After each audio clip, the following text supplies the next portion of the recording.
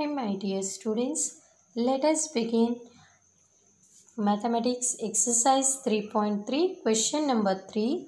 Dear students, in the question they have given the information number of children in 6 different classes are given below. Represent the data on bar graph. Hope you are understanding that number of children in 6 different classes are given below.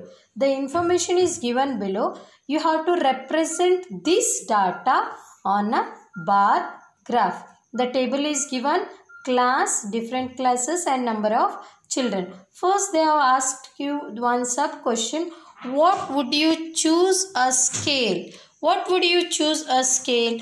You have to observe the data. By seeing the data you will understand what scale you have to use. Now here the 135, 120, 95, 100, 90, 80. According to convenient to you, you can choose the data. You can take 10, 20, 30, 40 also, or you can take 25 also.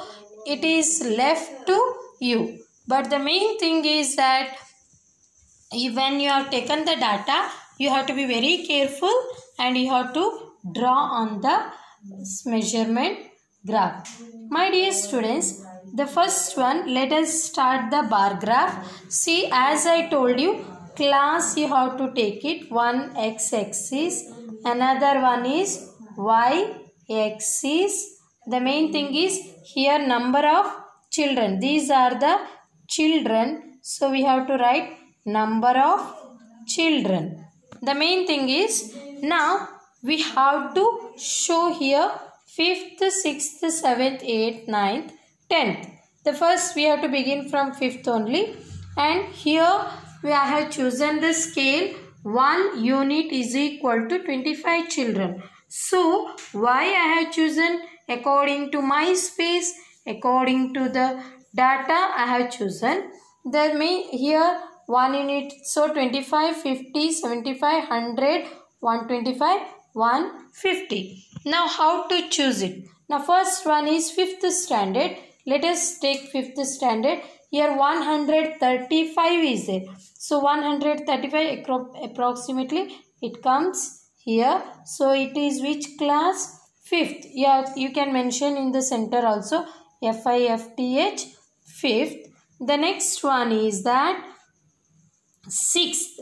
6th will be 120. So it should be below 125. So I am choosing here 120. This is which class? 6th. So you can write that 6th. The next one, 7th. 7th is 95. It should be below 100. So I will choose from here to here. Which class it is? 7th. 90. So you can write SEVENTH 7th. Next one is 9th. 9th means you have to 90. So let us choose here 9th.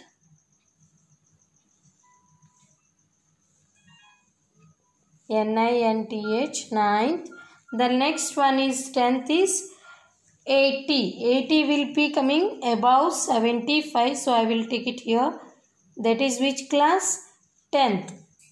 So you can mention that. So now the representing the graph is ready. To draw the graph, the main thing, title must be there. Number of children in different class. Then x-axis, y-axis. X-axis I have chosen as a class. Y-axis I have chosen number of children.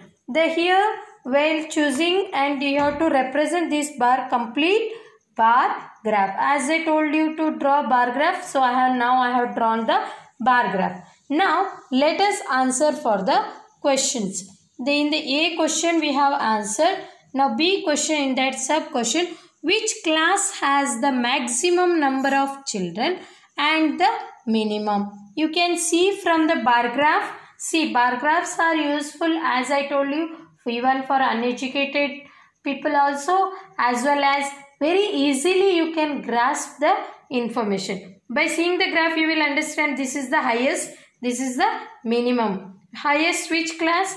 5th class. Minimum is 10th class. They ask which class. So you can write that the answer is in the B, first one, highest Which class highest is, maximum is which class? 135 means 5th standard. Next, minimum, maximum. Minimum means lowest one. That is which class? 80. That class is 10th. Hope you understood. In that the second question they have asked that find the ratio of the students of class 6th of the students of class 8th. 6th and class 8th ratio. So class 8th, let us take 8th ratio and 6th. 6th is having, what is the 6th class strength?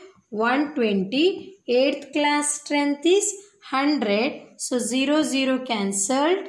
0, 0 cancelled. You can cancel it 0, 0. Now we have to write the ratio. So 2 6 are 2 5 are. So the ratio is 6:5. This is the answer for the B second sub question. Hope you understood how to draw the bar graph or how to represent the bar graph by using the given data. Thank you, my dear students.